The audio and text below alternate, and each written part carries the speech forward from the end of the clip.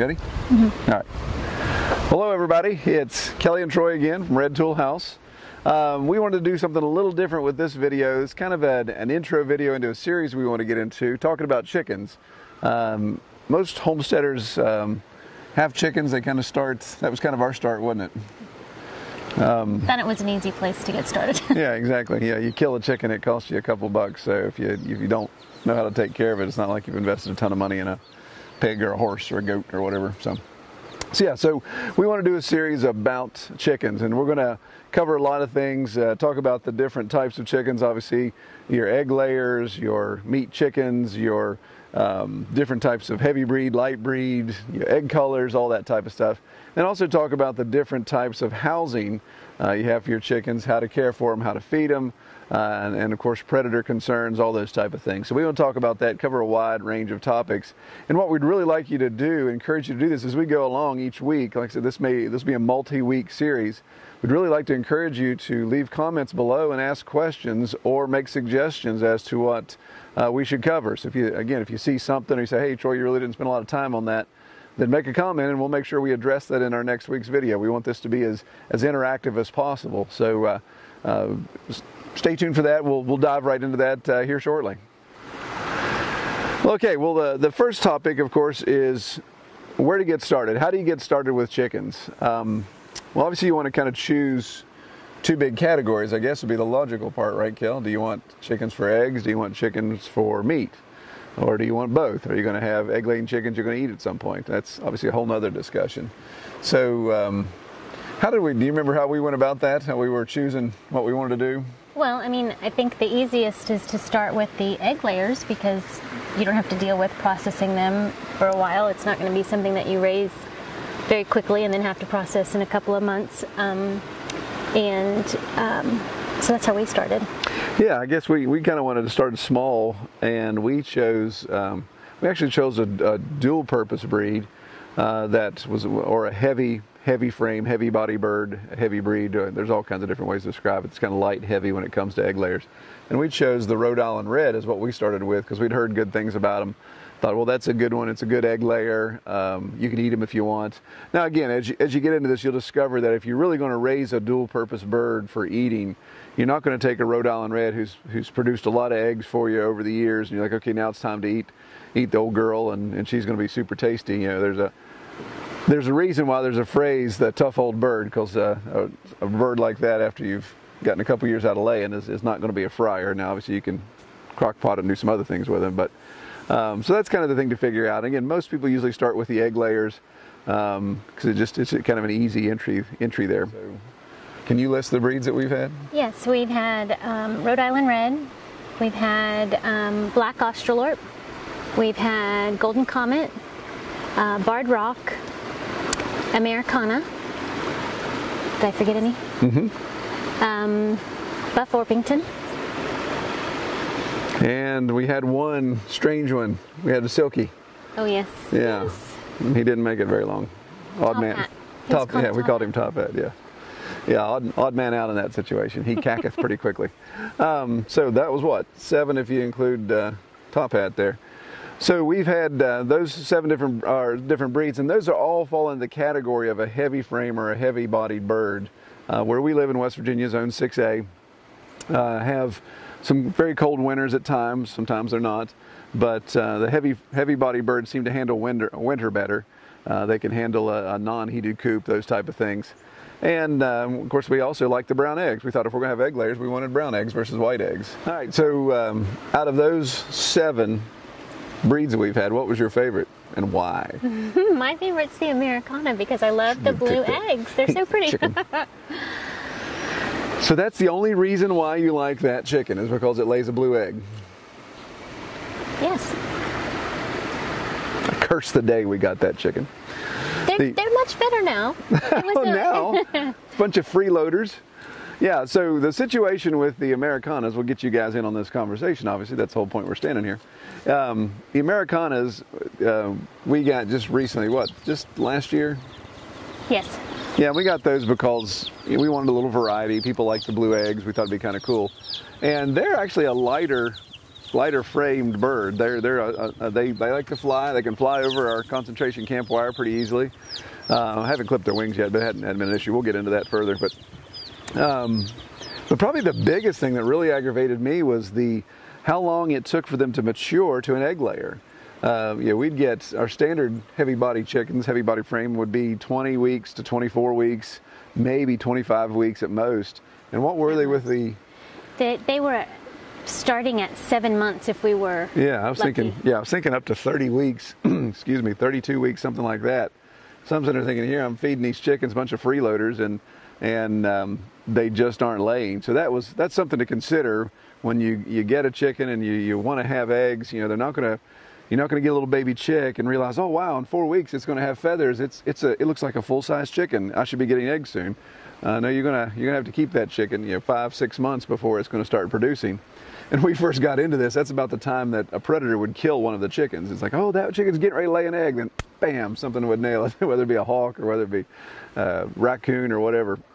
Well, at the time they were free range? Yeah, that's when we were doing free range, and we'll talk about that too when we get into housing discussions, how that really didn't work out for us and what we've done. Again, you guys can see in the background here kind of our setup, and we'll detail that as to what we've got going on. And there's some holes in that we're going to address this year and correct. But getting back to breed, so you like the Americana.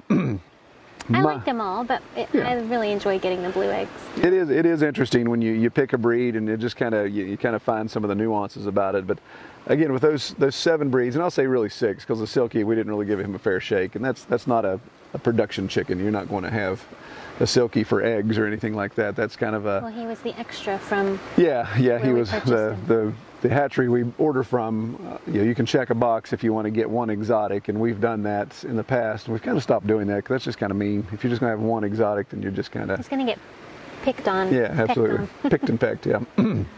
So your favorite was the Americana. My favorite has always been the black Australorp, and I think I'm still going to stick with that. Close second would probably be the Golden Comet. We mentioned Golden Comet? Yes, we mentioned Golden Comet, and I like the Barred Rock. They always look really nice. I mean, the others kind of get scraggly. That's a good-looking birds you got there. And the Barred Rock seems to look nice all the time. Yeah, I agree with you on that. Barred Rock, with pinstripes, everybody looks good in pinstripes though, so you can't go wrong with that. But yeah, Barred Rock usually seems to be cleaner. The Australorp is kind of the backyard chicken, and he is a little dirty and maybe doesn't preen himself as well. But the reason why I like the Australorp, and I've talked about this in my blog, I never would have guessed this was the case until somebody told me, and then I saw it with my own eyes. So rewind about 5 years.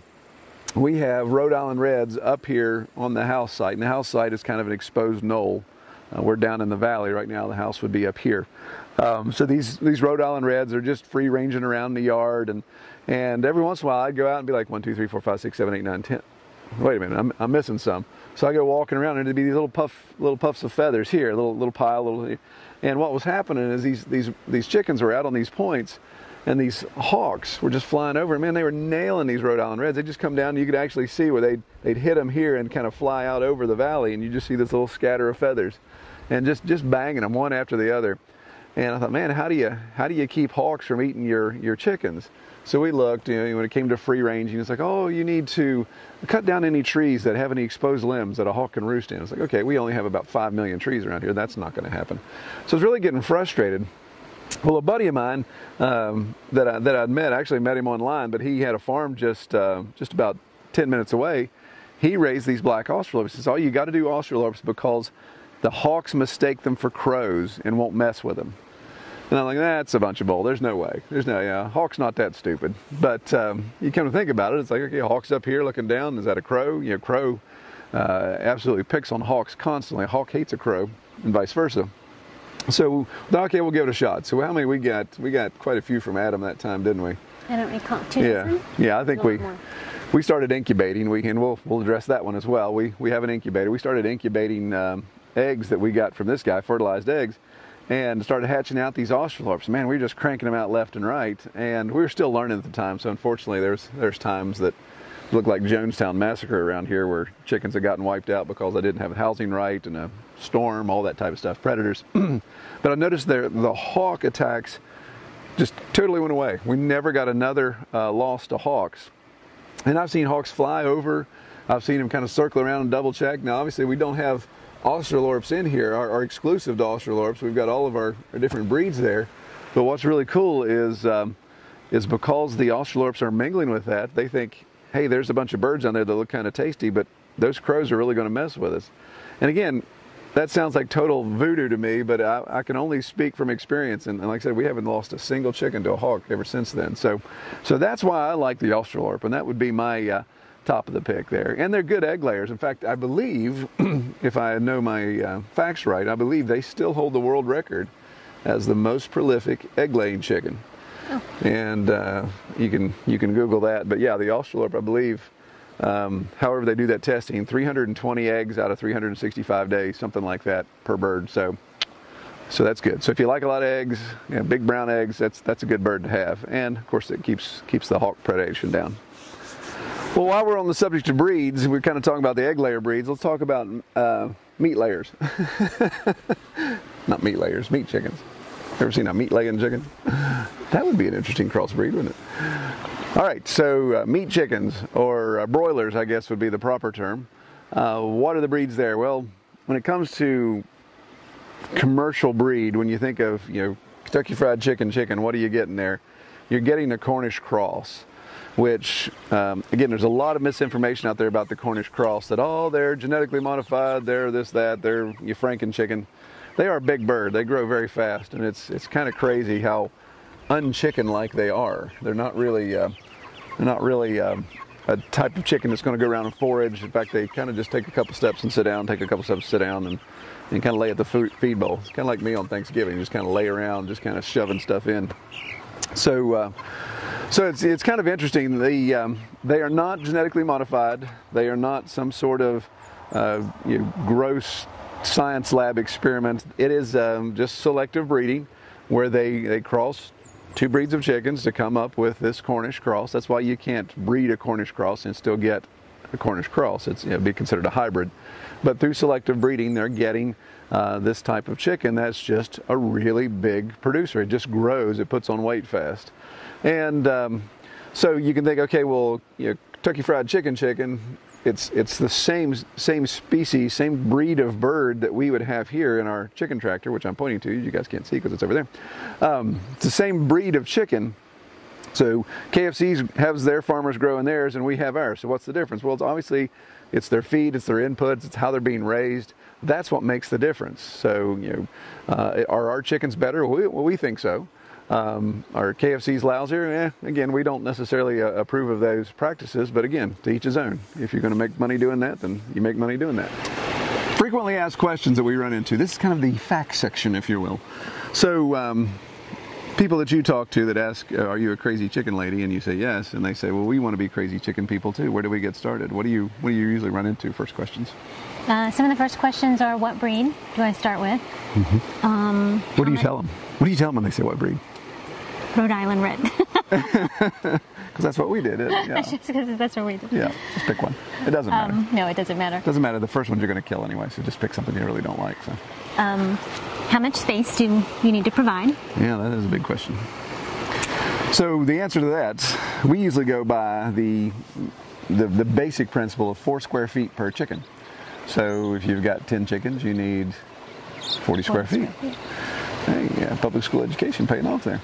So yeah, 40 square feet. Now again, that is such a loaded answer. I mean, it just can't stop there, because 40 square feet of what? 40 square feet of this nice, tall, luxurious grass?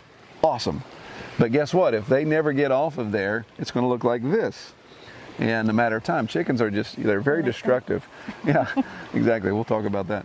They really tear up a lot of stuff. So 40 square feet of grass for 10 chickens would be great. They'd eat that up. Again, if you're in a climate like us where you have a winter, so things stop growing around here mid-October, things stop growing, and they don't start growing again till end of March. So 10 chickens on the most gorgeous looking green grass, 40 square feet, it's going to look like the surface of the moon, and by the time your winter's over. So usually what happens is you have a situation, an area like that, that's your pen, it gets eaten down, and then you just have to put things in place, whether it's pine shavings, wood chips, those type of things, mulch that area. to keep that, keep the poop down. And you're going to have to do some cleaning. You have to go through, clean out that pasture area, or just do whatever you can to try to get either some grass growing back there, or at least covering up all the chicken poop. Because the funny thing about chicken poop, Kelly, is what? It stinks, doesn't it? Very bad. Yes, because it's really heavy in ammonia. So if you let chicken poop pile up, it's not going to smell like poop as much as it's going to smell like an ammonia factory. It's going to really be strong. It's not good for your chickens. It's not good for anything. Any other questions that you usually run into?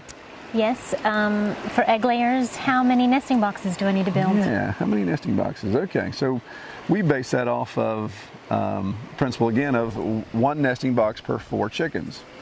What you'll discover, I think it's funny, no matter what we did, no matter how many nesting boxes we had, if we had the ratio right, or we had even more nesting boxes, every single chicken went to 1 nesting box. And it's like they were just in the other day, and they're kind of stacked on top of one another, trying to push the one out. So they're always going to find their favorite nesting box. What else do we run into? What do you feed them? So obviously you've got chicks. Then you want to start with a chick starter.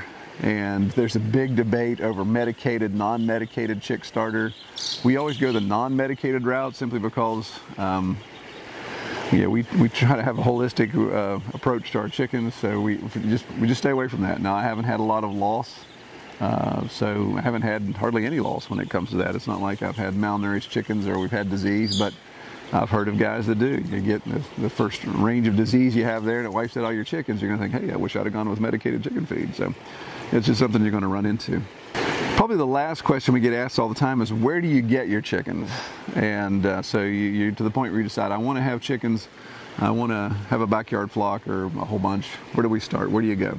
Well, obviously you can go to the box stores. You can go to, this time of year, Tractor Supplies, the Rural Kings, your local feed stores. They're going to be overflowing with baby chicks, and you can buy them there. We stay away from that simply because A, you're not sure where they came from. B, you're not sure how they've been treated. C, because they usually use the same bins and stuff over and over again each year, and then maybe just give it a light scrubbing. If there was a chance that there was any disease, then it's just a breeding ground. So you can end up bringing something sick home and it die on you. You bring something sick home and you integrate it with your flock, and you could cause an issue there. So we mail order. So we find these online hatcheries, and we've gone with a couple there, but there's 1 or 2 that we like the best, and we've order from them, and we get chickens in the mail. So had good luck with those. A little bit of loss here and there, but they've been pretty good, and the post office loves it when we have chickens delivered, right? They love the chirping in the background. They call you first thing in the morning to come and get them. Please come get your chickens. Although this last time the post office lady was quite enthralled with them. She kept peeking in and seeing. Oh, yeah, eyeballing our chickens. Well, as I mentioned in the beginning of this video, we want to kick off a series on chickens, and covered some basic stuff today. What we'd like to do is moving forward, topics we'll cover is building the perfect coop, free range versus containment, looking at the type of feed, looking at all those different options. And what we'd like to do is encourage you, if you have an idea centered around chickens you want us to discuss or get some input on, then please comment in the comment section below and just suggest, hey, we'd like you to talk about this or this aspect of chickens, or have you considered this type of thing? And we encourage that. Again, we'd like to have this two-way communication going in here. So leave a comment below and just let us know what you're thinking, what you'd like to hear us talk about when it comes to chickens. And again, we can detail what we have and what we know, and we can discuss other options as well. Well, May is upon us, so that means it's time for us to draw our winner for the April gift. The April gift is the StormTech multi-tool, $40 tool there. And we drew a name, and the winner is Jim from Rhode Island. So congratulations, Jim. We'll send that multi-tool out to you as soon as possible, and hope you can use it. Hope it has multi-function. Well, in the spirit of talking about chickens, our giveaway for the month of May is going to be a copy of John Siskovich's book, Stress-Free Chicken Tractor Plans. And that's the book that we use to do our chicken tractor, which we're going to detail in upcoming videos.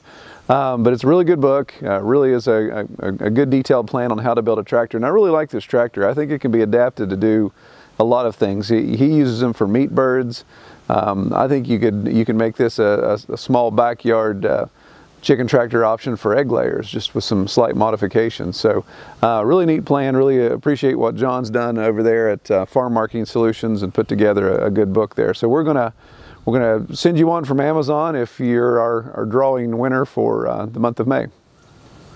Well, as always, we encourage you to give us a thumbs up if you like this video, and be sure to subscribe to the channel. Be sure to sign up for our e-newsletter. If you want to be entered in for our monthly drawings, you can just go to redtoolhouse.com, and down at the bottom there's a large button there that you can sign up to join. Be sure to look for us on Facebook. Facebook.com/Red Tool House Farm is where you can find us. Well, take care.